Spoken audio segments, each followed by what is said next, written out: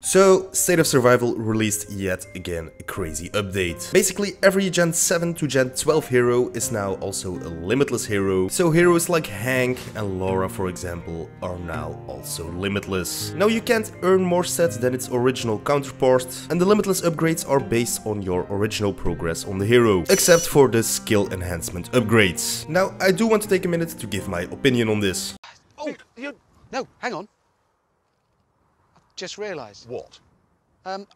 I don't want to talk to you anymore. I personally don't mind heroes being released in a limitless form. I also like the fact that you don't have to upgrade to get more stats. What I do mind is that you have to spend 10,000s of golden fragments to upgrade these skills. Now, let's be honest, this is somewhat of a reset for heroes in the game. Garrison Defense died the moment with the introduction of the Behemoth, and these new limitless heroes could potentially bring this back. So personally, I don't necessarily think that this is a bad thing. I've always liked things like Garrison Defense, so I think it's pretty cool that this gets revamped. Now, I do have an issue with the pace that this is released.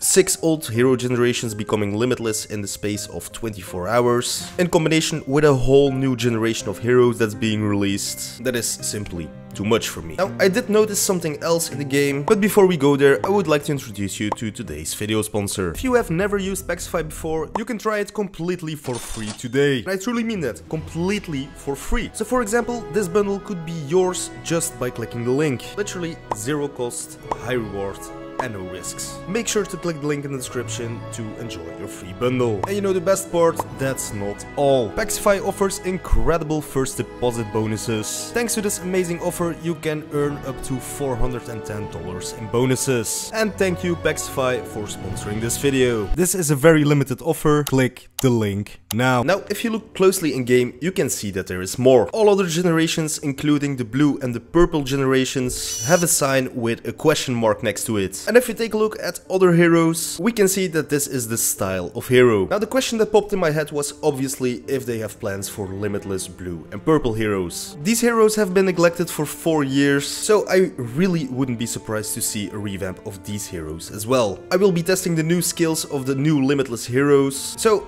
if you're interested in that, make sure you are subscribed to the channel. I will probably start testing somewhere next week because I don't want to test heroes which are fully bugged. Let me know in the comments what you think about these new limitless heroes. Thank you for watching and bye!